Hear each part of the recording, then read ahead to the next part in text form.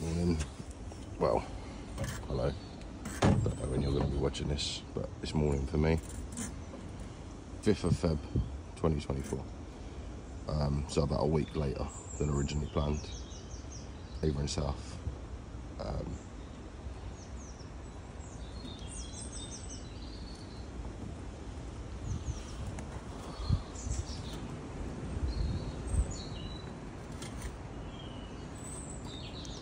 So that's the premises of it.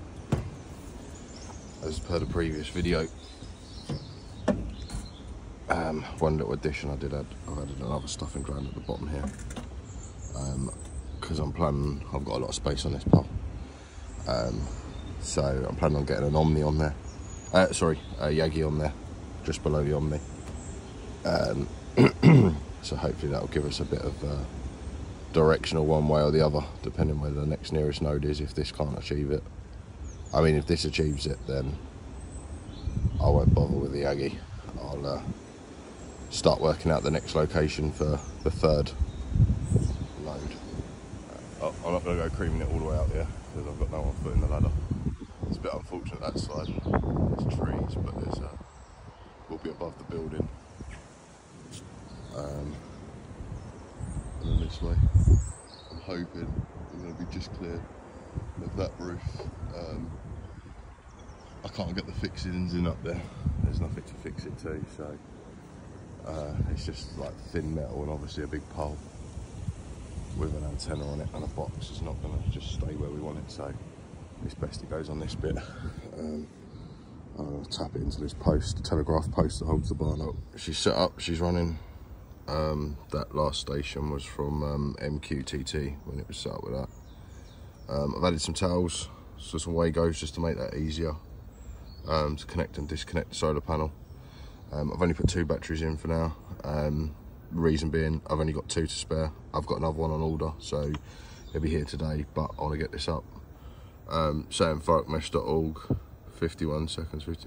If that would be amazing, because that is mine at home. So if that has just genuinely got that a minute ago, that was just as I powered it on.